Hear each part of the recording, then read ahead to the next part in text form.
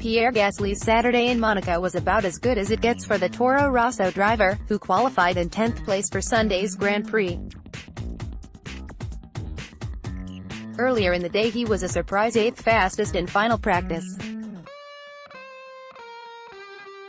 That raised hopes that he might be able to make it into the final round of qualifying, for what would be only the second time in his Formula One career.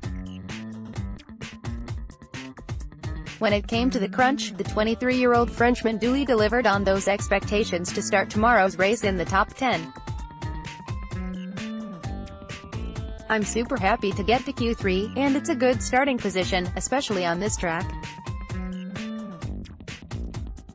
We were only a 10th from P6, which is great and not great," he said afterwards. "Of course it's frustrating, as you think you could have always found that extra 10th. I think we can be happy with P10 today," he insisted. "We knew that in Monaco some opportunities could come up, and the potential has been pretty good since the beginning of the weekend." Gasly suggested that the team's form this weekend proved they were very much back in the running after transitioning from Renault to Honda power units over the winter. "We caught back up to the midfield," he said. "I felt good with the car today. I think we made a good step compared to Thursday and to the last few races."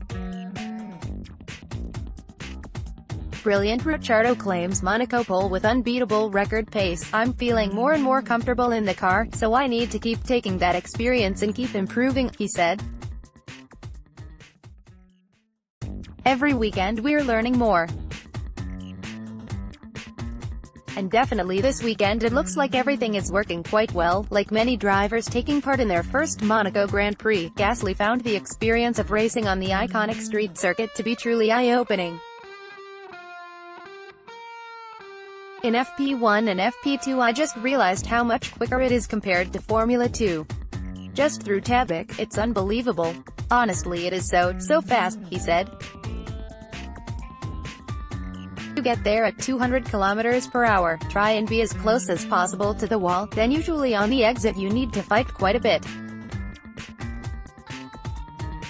Believe me, it's really tough. You get quite sweaty out there. It's just unbelievable, super fast.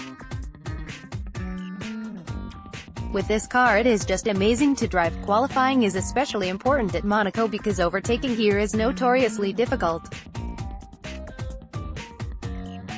But Gasly aims to take any chances that present themselves during the race. "The most important is to get a clean start," he said. "Try to make a position or two if possible, and then after try something with strategy. Maybe an undercut, or overcut, depending how the race goes. It's super tough to overtake, so we'll have to see," he added.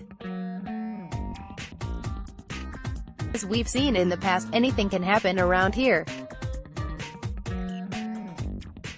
Hopefully we can have a great race tomorrow and score some good points." Gallery, the beautiful wives and girlfriends of F1 drivers keep up to date with all the F1 news via Facebook and Twitter.